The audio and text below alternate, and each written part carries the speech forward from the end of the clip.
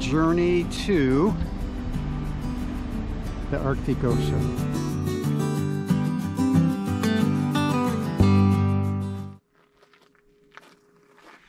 Well, here we are. One more step in the journey to Tuktoyaktuk. We've just reached the Dempster Highway, and now is time to take some of the air out of the tires. There's going to be potholes, maybe, ruts, maybe, but plenty of stone, gravel. Just going to soften up the ride a little bit.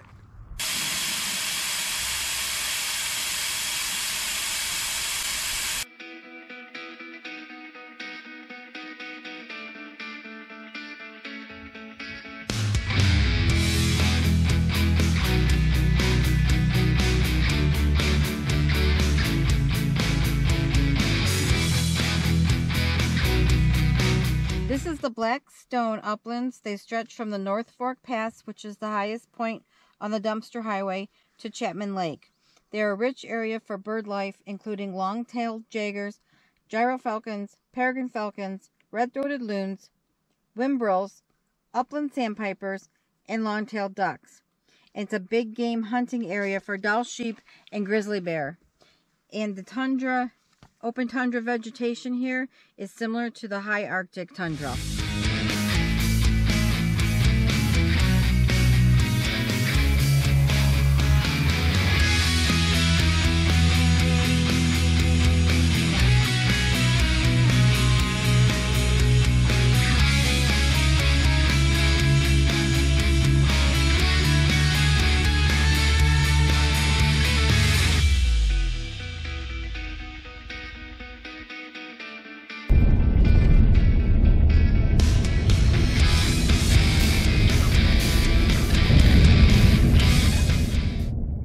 Hey everybody, it's day 8 of our Get Out and Wander adventure. We drove about 160 miles or 259K up the Dempster Highway, and we ended up at a pull-out rest area that overlooks the Peel River and its basin. So it's a really pretty sight down there. We're set up and we're going to relax for a while, then start dinner. But let me show you what this Peel River basin looks like.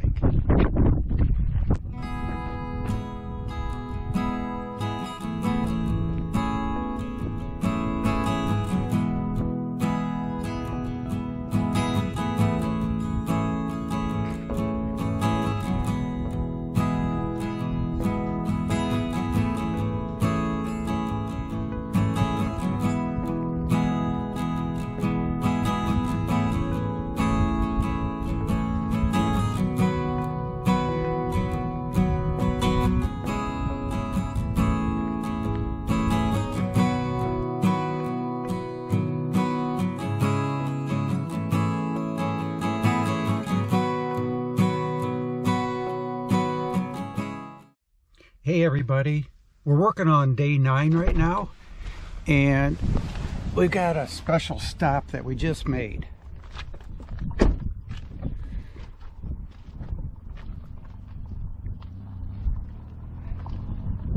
The Arctic Circle, latitude 66 degrees, 33 north. Pretty exciting.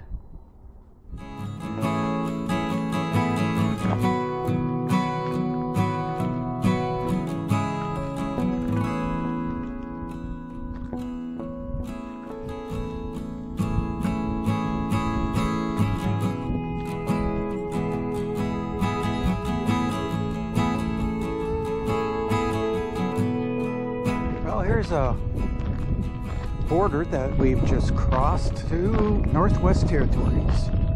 Arctic Ocean, 415 kilometers.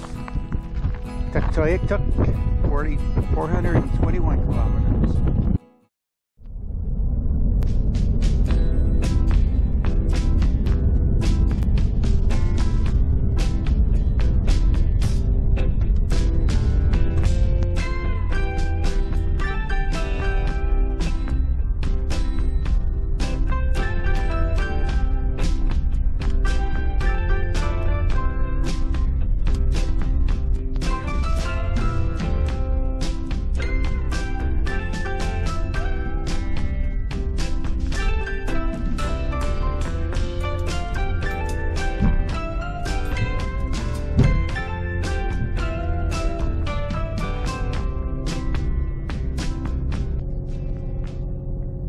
So we made it to the Peel River, just shy of Fort McPherson. We drove on the ferry and now we are crossing the Peel River.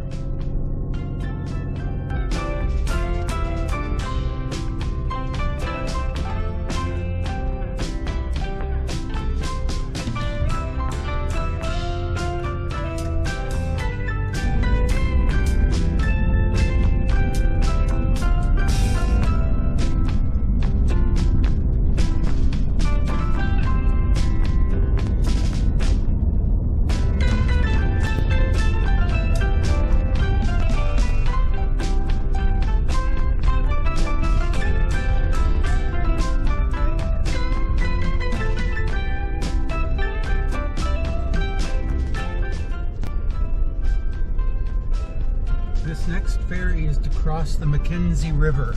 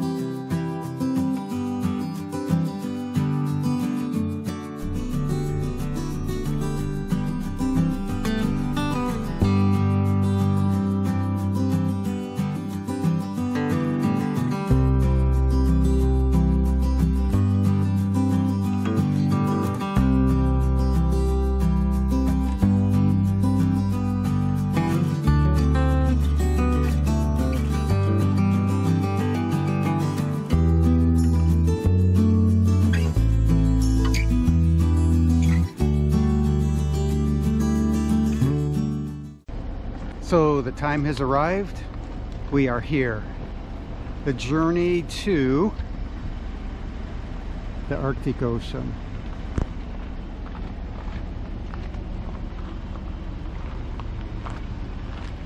And as you saw the head net, there are a million mosquitoes out.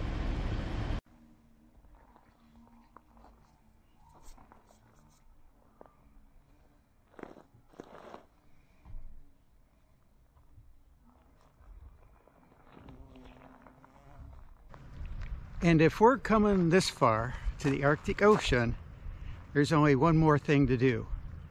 Time to take the polar plunge.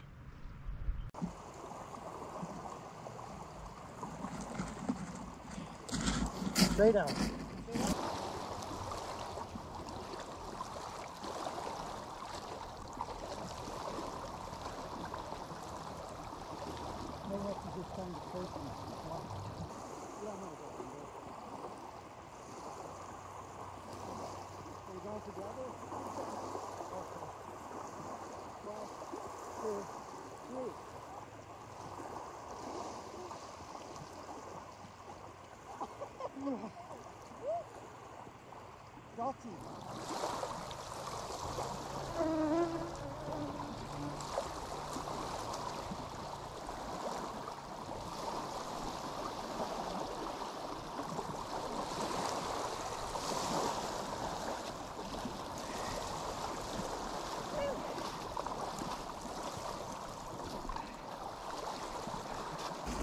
And that's how you take the polar plunge in the Arctic Ocean.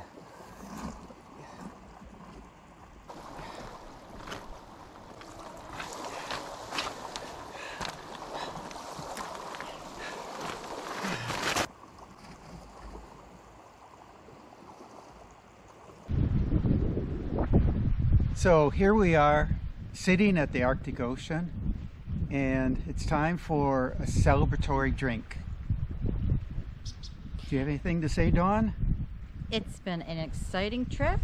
It's a beautiful place with a wonderful travel companion. Cheers. Cheers.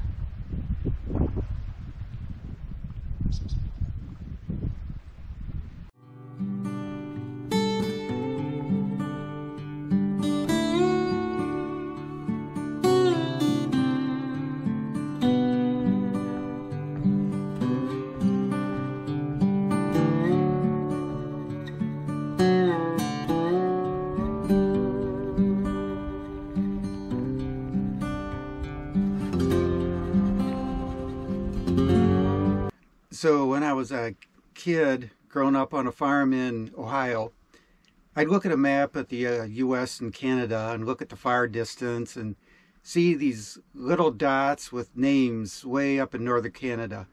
I always wanted to explore, and I feel like today I finally got there. I'm at the end of the road in Northwest Territories at the Arctic Ocean. So I feel very fortunate. I've been able to fulfill one of my dreams. Now, for an update from the police, they just passed by recently.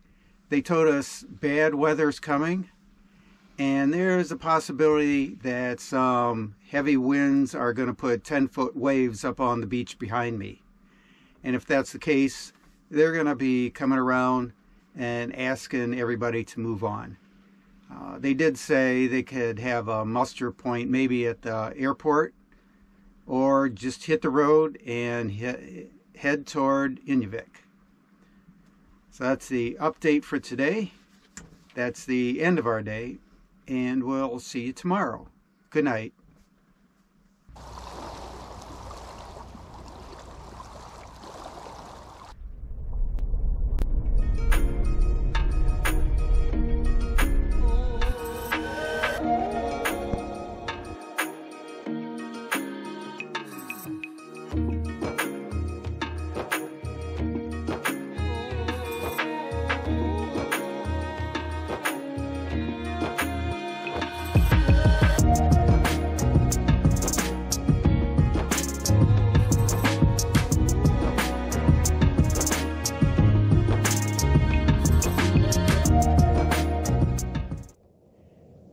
Hey everybody, so a quick recap. Day 10 we had a great time in Tuktoyaktuk, and then day 11 we heard about that storm, so we got going pretty early in the morning just to try to get away from it.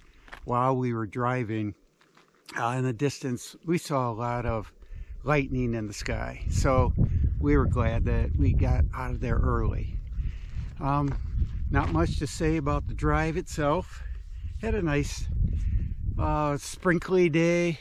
There was some heavy fog up at the Yukon border, but other than that, we had an uneventful drive.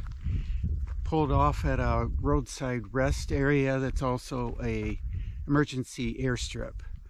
We had some quick gas fill-ups. That's at Inuvik, at Fort McPherson and Eagle Creek, and here we are this morning, ready to start a new day. See you on down the road.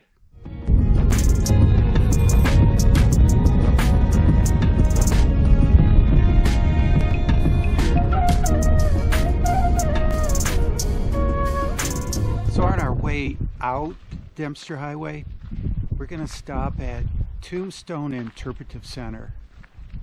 It's a park where they have backpacking and other information. The Dempster Highway runs through the Tombstone Territorial Park, and at mile 44 on the highway is the Tombstone Interpretive Center. It has a large parking area, outhouses, litter bins. It's open early May to late September. And the center provides interpretive programs. It issues backpacking, camping permits. It provides maps and hiking information. It also is a green designed building that has natural history and cultural displays a resource library, campfire talks, nature walks, and the Beaver Pond Interpretive Trail, which is wheelchair accessible. There's a short path that connects the Interpretive Center with the nearby campground.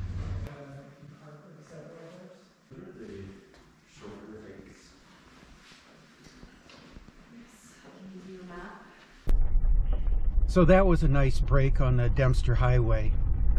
It's a recommendation from us that you could stop at Tombstone Interpretive Center and see all the information about the animals, geology, botany, a lot of information there.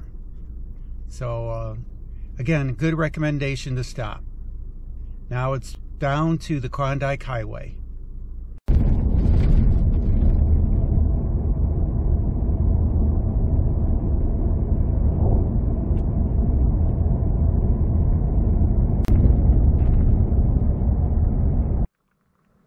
Hey everybody, so there we have it. We made it there and back again on the Dempster Highway all the way to Tuktoyaktuk, and we had fair weather, small amount of rain. There's a bit of dirt and grime on the truck and camper, which we'll be taking off shortly. And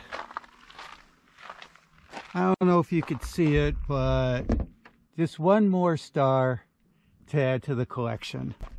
So from here, we're going to head toward White Horse.